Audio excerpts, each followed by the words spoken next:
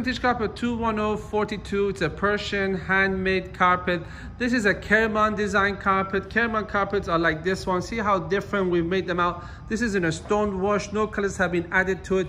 Completely faded out the colors and the design of the carpet. No, almost no wool. You can just about see very interestingly with areas where the wool shows. Otherwise, the carpet has got almost flat.